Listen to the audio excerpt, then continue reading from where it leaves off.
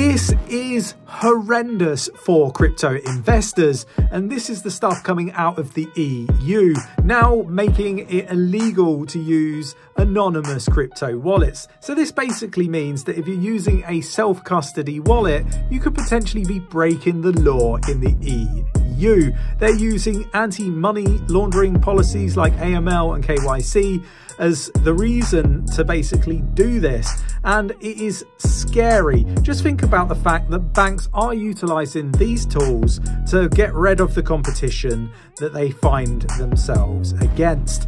This is not good for business, this is not good for investors, and I question whether, you know, our privacy and you know, human rights are being put at risk. Let me know your thoughts and opinions in the comments below.